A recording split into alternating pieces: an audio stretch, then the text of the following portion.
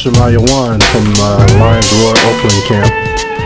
We are actually going to talk about the Moors today. There's a sister that called me the other day and wanted me to go over the Moors, how they relate to us being Israelites. So I'm going to do just that. I guess she was in a classroom at one of the local colleges here, and the instructor was kind of jamming her up, saying that the Moors are their own people, and she was saying no, there's more to it, that the Moors are black. All it means is that they're black. And I told her I go into it. So what I'm gonna do is I'm gonna open it up for other brothers and sisters to see this information. So just want to say shalom to all the brothers out there just doing the work.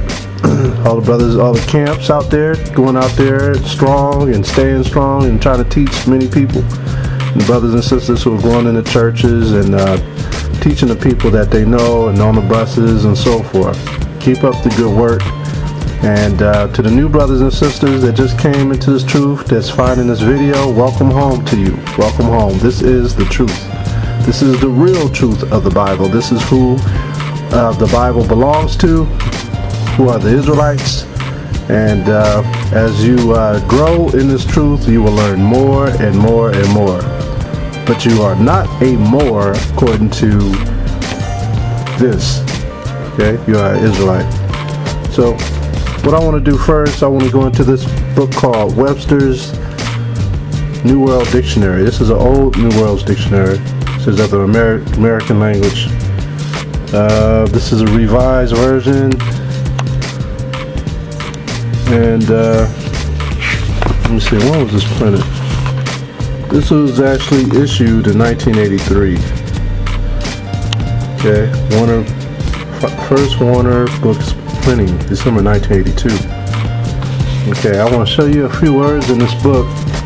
We're going to do some wordplay. First thing I want to go to is, let's go to a color, since we always say black. We say black all the time, right? Oh, he's a black man. Let's see what this color says. Let's go to maroon.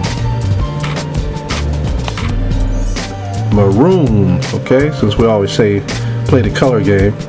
Okay, maroon. Chestnut, dark brownish red.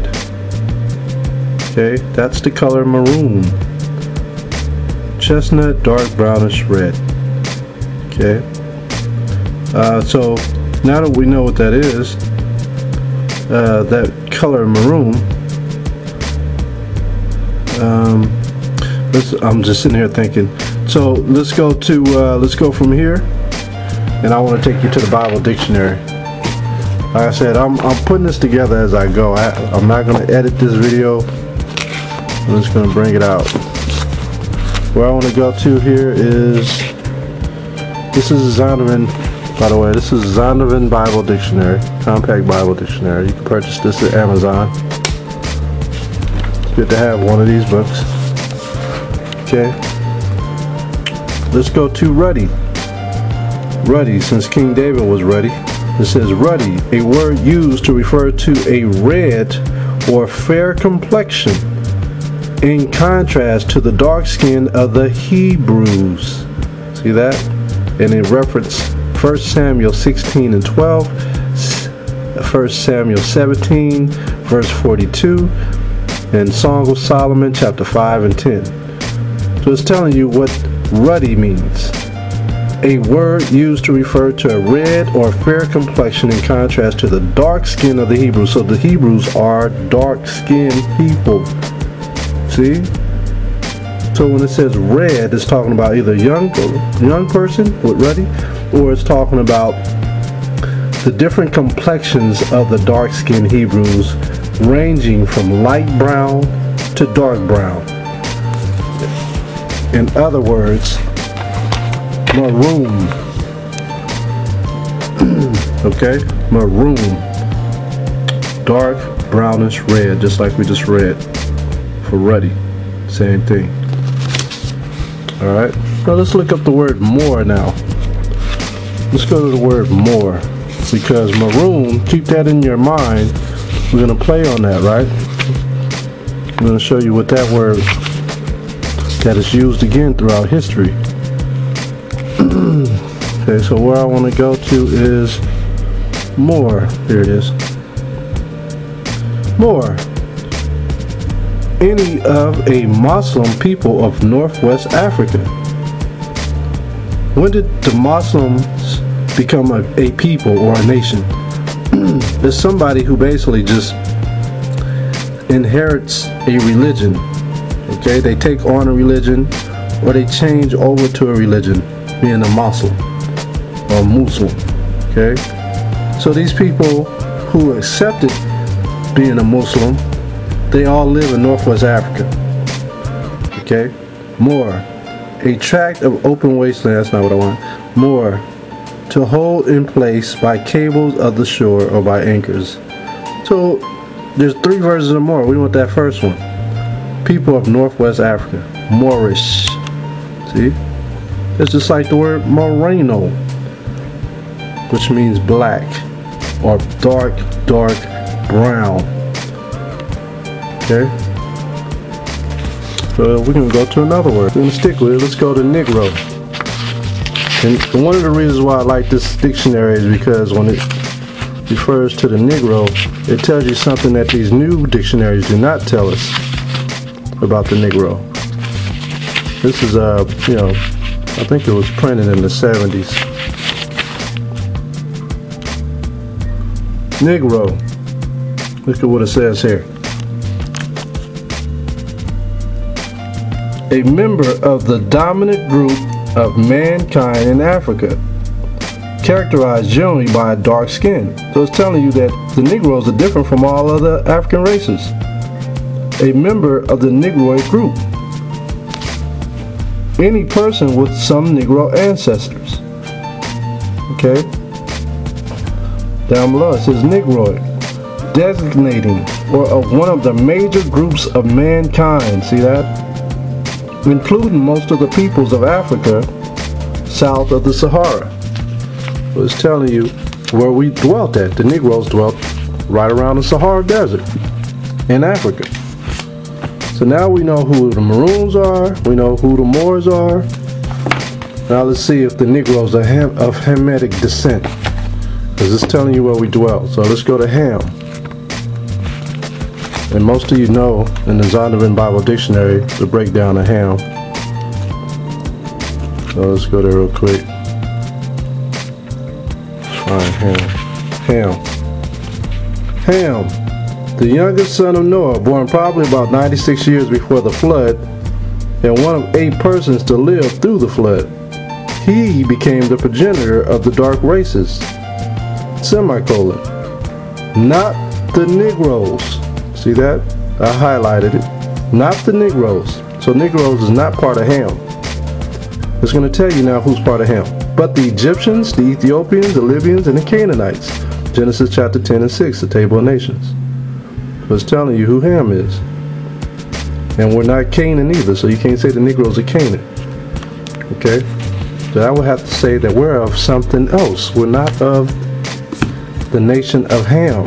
So we either got to be from where? Japheth or from Shem.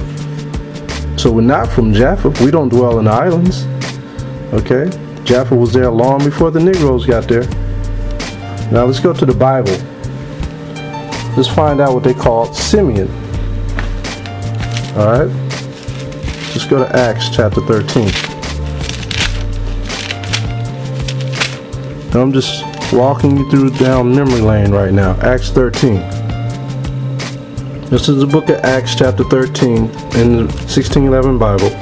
It says, now there were in the church that was at Antioch certain prophets and teachers, as Barnabas and Simon, which is in the book of Acts, that was called Niger,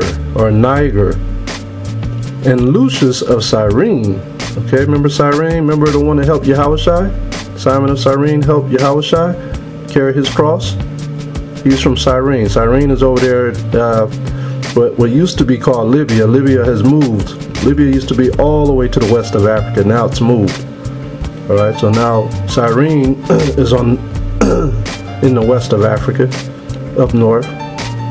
Okay, past Libya, Morocco area, Algeria, up in that area, a little below that.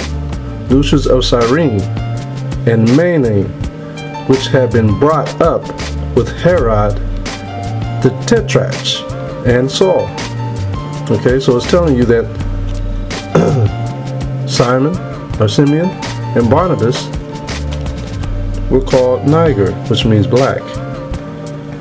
Okay, means black. So you got to remember in Wisdom of Solomon, or Song of Solomon, chapter 1 verse 5, it said that I am black but comely. I am black and handsome. Okay, so now we know what more means. Let's go to Nature Knows No Color Line. Let's see what this says. Nature Knows No Color Line by J.A. Rogers. I go to this book quite a bit. There's so much information in this book right here. Racial intermixture in Spain and Portugal. Second paragraph, we're on page 55. It says, these Africans were Moors, sometimes called Arabs because of their language. So they were being called Moors or Arab because of, not because of what they look like, but because of their language, their tongue. Remember in the book of Acts chapter 2, they were all speaking different languages? They came from all over, right? But Simeon and Barnabas was called Niger. Moor means black. We read that in the dictionary. Brown. It says, to the earlier Greeks, the Moors. Now, why would the Greeks be Moors? Why would they be black? Because the Israelites were Greeks. And the Israelites were black. As we read about the skin of King David, he was ruddy. Alright? So the Israelites were black. He was ruddy, which meant that he had brown complexion. Alright, he had a bronze complexion like Yahushua. It says, to the earlier Greeks, the Moors were black or dark people. Okay? There's the word Moros, like maroon. It's the same thing. It means black or brown. And to the Romans, Maris, black, woolly-haired people, known synonymously as Ethiops. Niger, didn't we just read that in the Bible? Niger, meaning Negro. And Afar, meaning African. Even as late as the 5th century AD, Procopius, Roman historian, calls the people of Morocco black. Okay, so now we got two things in order. We know that the Moors are Negroes. And we know that the Negroes are not of Ham. And we know that Niger is in the Bible, which will make the Israelites black. The Simeon and Barnabas were Israelites. So now that we know that, let's move on. We're gonna flip the page over to page. We're gonna go to page 123 in the same book. 123. Okay. Let's drop down here. It says, especially dark were the Jews of Spain and Portugal. The Portuguese Jews were very dark, said Picard. The Duchess, remember that word Duchess, we're going to revisit that. The Duchess d'Albrante's wife of Napoleon's ambassador to Portugal said that the Jew, the Negro, wait a minute, the Jew, the Negro, and the Portuguese could be seen in a single person.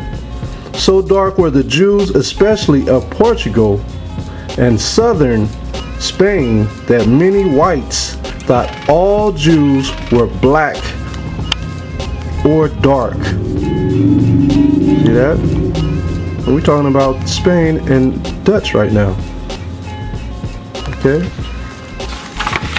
Well, that's fine. Let's look at a picture of a Jew. These are Jews. These are all Jews. These are the kings that ruled in Spain. These were noble families. These weren't slaves. These are the coats of arms of the Negroes that dwelt up in the European lands. See? Alright, you see all of these? These were Jews.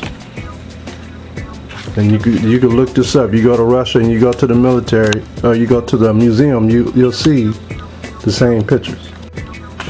Okay, so now I want to go to this book. It's called Allison Blakely, Blacks, the Evolution in the Racial Imagery, Dutch in the Modern Society World. So let's go here. I'm going to open up this book. We're going to go to page 35. I'm going to drop down 1, 2, 3. And like I said, I'm kind of rushing through this. Alright. It says, although some tribes are encountered who practice cannibalism, on the whole, Negroes are not savages. So it's telling you that even though we came out of Africa, there were some tribes that were practicing cannibalism that was not Negro. Those were the Hamite tribes. It says, on the whole, Negroes are not savages. They practice agriculture and cattle breeding and various industries. They smelt and work iron. Now, smelting and working iron, you know what that is? That's called, what do you call that?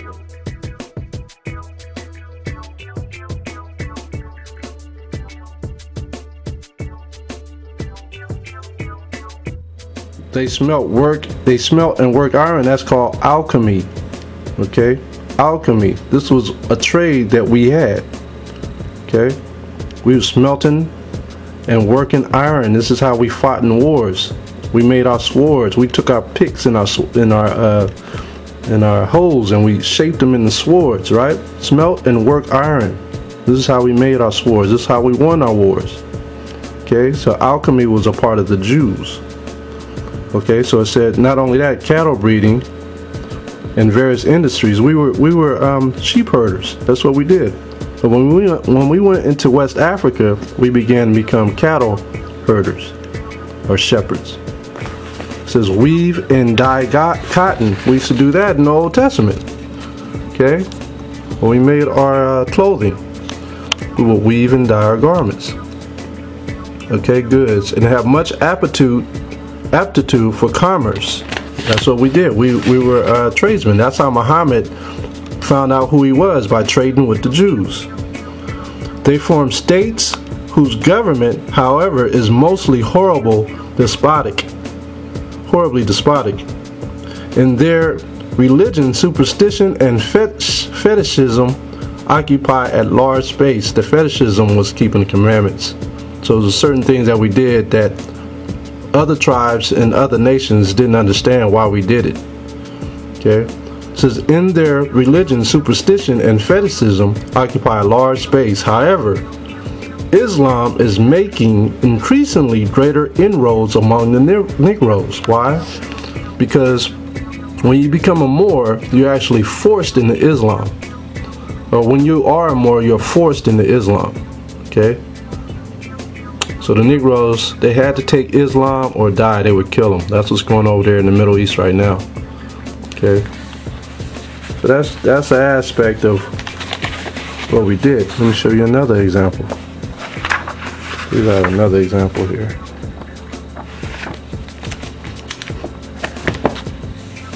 Yeah.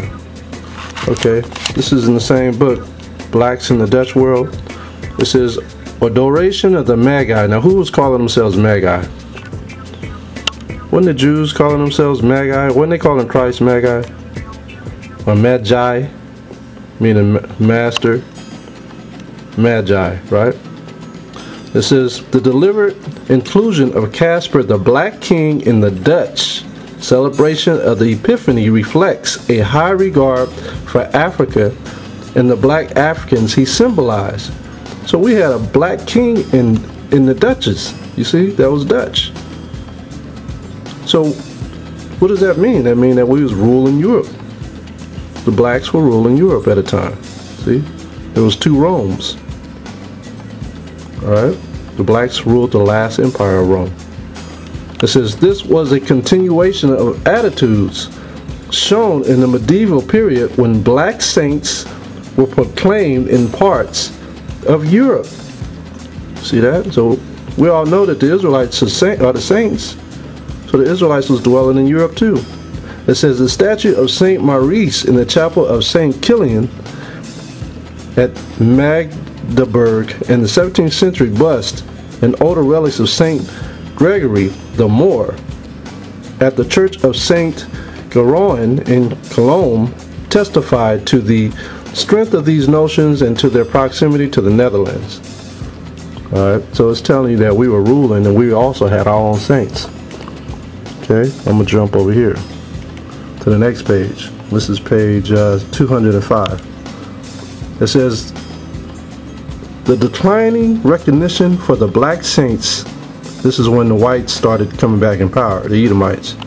It says, the declining, during the Renaissance period, the declining recognition for the black saints may simply have been a natural consequence of the warning significance of the Holy Roman Empire, which was their main sponsor. However, this is a subject which requires more intense study focusing on Germany. So it's telling you this is where a lot of our history is, in Germany.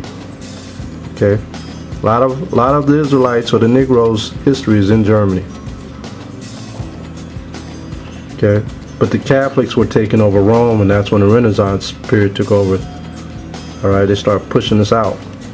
That's one of the reasons why King James in England had to write the Bible, or not write the Bible, translate the Bible into English, because we would have been all Catholic if that wasn't the case. I'm going to drop down here. It says, of the inland kingdoms, that to the west of Dahomey is called Mahi, that to the northeast is Aio. Snodgrave calls the former of these Yahoo. The former of these Yahoo. Do you know what Yahoo means? Yahoo, for one, when you see a chocolate drink, they call that Yahoo, right? Yahoo means Judah. It's another decrepit word for Judah, or Yahawada. Okay? Okay, this is called Hebrewisms of West Africa by Joseph J. Williams, and I've been in this book many times, breaking down stuff for y'all.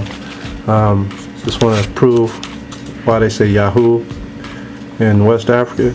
Okay, page 64, Hebrewisms of West Africa, Yahudi.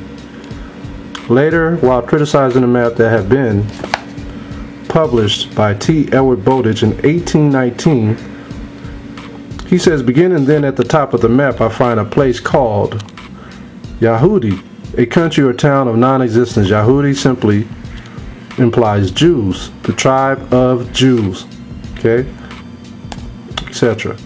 Which term the Muslims apply to those people of the Mosaic faith. Why are they of the Mosaic faith if they're Jews? Because they've been forced converts who inhabit the lower Atlas in the districts of Suez. That's why when you watch Roots, movie Roots, and Kunta Kinte come over on ships and he's speaking Islamic, that's because his mama and his daddy and his grandparents been forced into Islam. That's why. If they didn't choose Islam, they died. They got chopped up into pieces. So that was the way they were able to keep the family line going. That's how the hell we got to America. We were able to sustain. It says they also applied the term Yahudi to the Hebrew or Jewish tribes, whether native Africans or not, who inhabit Morah. There it is again, Maroon, Morah, Mariti, some parts of Fulani, and the neighborhood of Timbuktu. Okay, so I could go on and on. Of these people, I imagine the author of the information spoke when he endeavored to make Mr. Bowditch comprehend the import of the word Yahudi. Alright. But they all come out of Morocco. Look at that. That's where we fled. We fled into West Africa in 70 AD. So everything is there for us. We got the history. We got the facts. We just got to know how to put it together, like I'm showing you how to do it now. And this is a rush job. This is a rush job. I'm doing this for a sister, but I want everybody to see it. Alright? Or Yahawada. Okay? But as there was little or either of these known before the reign of Judah, their description properly belongs to the history. So the so-called white man came over. He's only giving us a brief understanding of who he was. He keeps saying that the history was destroyed before he got there. Okay, that's what he keeps saying. Let's go one more place in here. If I can find it.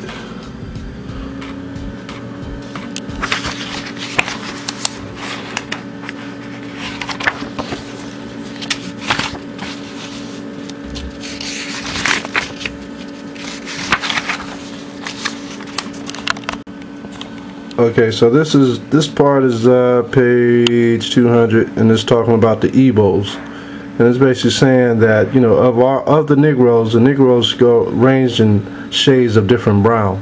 So it's telling you here their skin is generally of a yellowish tinge, but varying to a jet black. Okay, so it's telling you that that our skin complexions were various, just like today in America. We have various different shades of brown. I'm going to drop down here.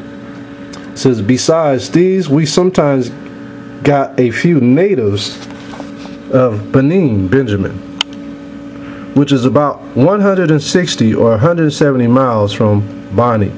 These resemble the Igbos, so they look just like the Jews. Igbos is another word for Jews as well, or Hebrews.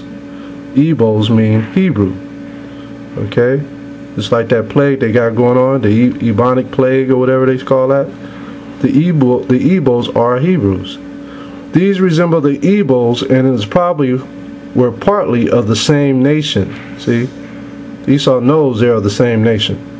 They are the most orderly and well-behaved of all the blacks. In their own country, they are famous for the manufacture of a beautiful sort of tablecloth.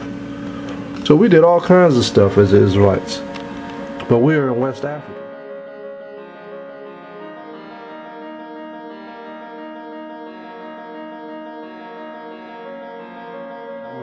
Okay, I'm going to show you this other book. This is called The History of Atlantic Slave Trade, Black Cargoes. Daniel P. Mannix in collaboration with Malcolm Cawley. Okay. So let me show you that they knew who they were coming to get. The so-called white man, when he came over to put us into slavery, this book was falling apart. It's an old book, man. I'll show you here.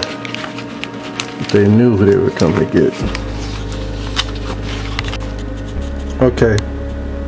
So this is page 167 of the same book. And Esau's going to give you statistics on who he came and got. Okay, origin given merely as Africa, the Gambia, Senegal, Guinea, Gold Coast, and the Slave Coast, Windward Coast, Calabar, mostly Igbo. See that? Mostly Igbo. Hebrew. Those are the Hebrew Israelites that came over. B-O, that's another form of decrepit Hebrew. Ephek, alright, that's another form of Hebrew. Ephraim.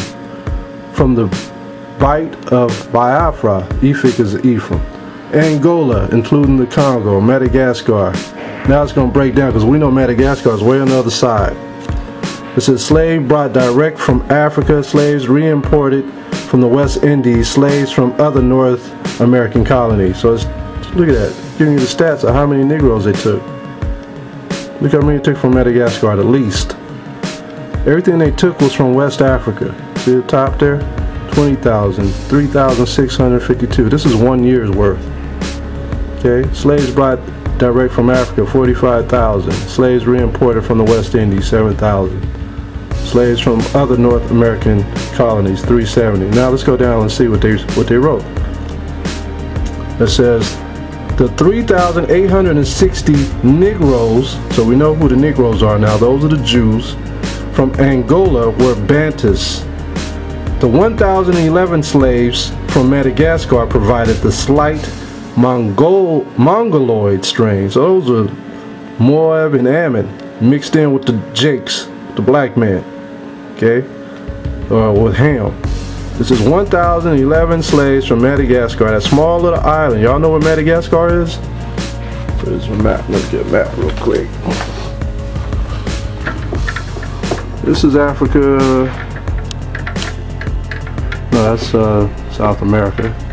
Madagascar, right there. See that? That's Madagascar. Here's Africa. See? Madagascar, way on the east of Africa. They didn't go all in here. They didn't go all to the east, because I'm going to tell you, the Ethiopians, they were actually meeting up. You know, Psalms 83, it says that the congregations got together. I got a book that shows that the Ethiopian, they sent their own people over to Europe before the slave trade took place, and they warned the Ethiopians that that slave trade was about to take place. And what they did was the Ethiopians went back and told all their people, said, if the so-called white man come on slave ships, you ought to cut off his head before you even get to the sand. So they already knew the so-called white man was not going to rape and rob and pillage their land, because they met in that great congregation of Esau, the tabernacles, okay? So he came over here to West Africa because he knew this is where the Jews were. All in West Africa, Sahara Desert, all up in there. See? Let me go back down here.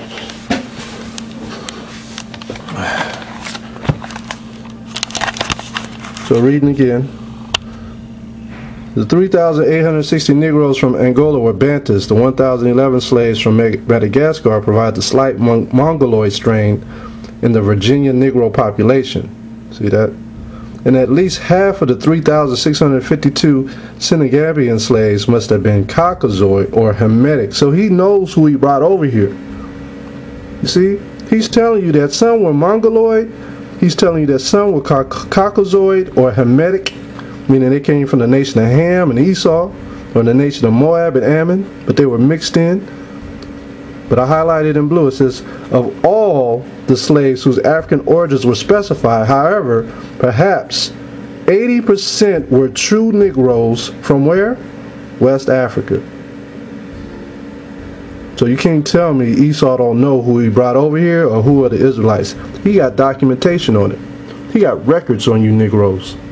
He knows who families are exactly Israelites and who are not. He knows. Okay? I'm going to close up this book just for reference. I keep this one in a plastic bag and I never take it to camp.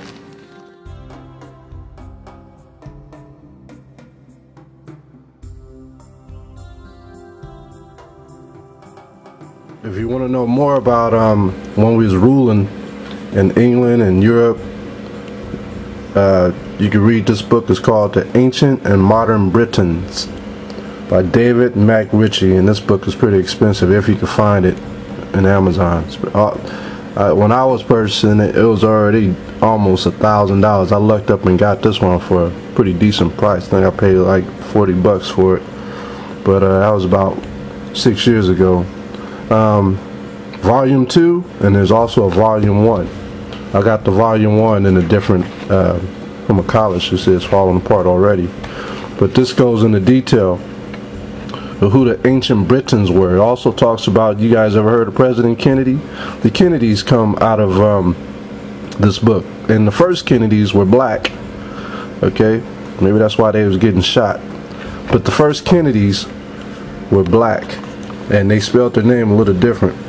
I just opened the book. I didn't want to go here, but look. A loyal Earl of Angus, though he succeeded in feathering his own nest, very skillful, was a great improvement on a savage, marauding, there goes that word, marauding, alright, that word goes back and forth, marauding black Douglas, a wandering, irreconcilable, Moor or Saracen. So the Moor, they were calling us Moor when we was there. They didn't call us Negro, they was calling us Moors, whose hatred of stone and lime was embodied in the saying that he liked better to hear the lark sing than a lark is a bird, than the mouse squeak. civilizations had made a distinct stride in Scotland. So this is when we was ruling in Scotland too. When the Red Douglas put down the black. Okay, so the Red Douglas, that's a family, and he's talking about the so-called Edomites. They called them Red Douglases. Alright, and this is during the Renaissance period too. So Esau's red. That's how we know who Esau is right there. Okay, put down the black. So in this book, what you'll see is the fighting and the taking over of power from the Edomites to the Negroes, aka Israelites. Okay, or people calling them Moors. But the Israelites was ruling here too, and it's just basically going to show you how we was losing our power all through this book. This book is not really an easy book to read. Requires a lot of meditation when you read it, because it's pretty wordy. But he has the families and everything broken down in this book, which is really nice. Alright, so I'm going to go ahead and... When you read these books, you have to go back in history to find out who were these people in real retrospect. Okay, so I showed you different books on how the books started to become more and more whitewashed. Okay, and how they start taking over the names of the Jews and calling themselves Jews. And that, you know, that book that I just showed you all, called Ancient Britons. What did I do with it? Let me show you something while it's on my mind. I'm trying to slide. Alright, I got to go back to this book because there's some real good knowledge in here. Right here. Okay, now look at this. It says, even in England there are straight-haired and curly-haired Romanis, the two indicating not a different resulting from white admixture, but entirely different original stocks. Okay, so this is talking about Esau, the so-called white man. This is when he was up in England. It's about to give him up. It says these two last divisions may be held to be fairly represented by the long-haired, cave-dwelling Kuthaks. See that? So these people went in and took over our area. They took over our area. See? They became us. They took over our history. You understand? They took over our history. So when you read these books, you got to go through with a fine-tooth comb, and you have to use intellect, because if you don't have intellect, you will not understand. Alright, now I could continue in this book, but I guess I could do another video on this. Alright, so with that, I'm going to say Shalom. This is the word of the Lord of hosts.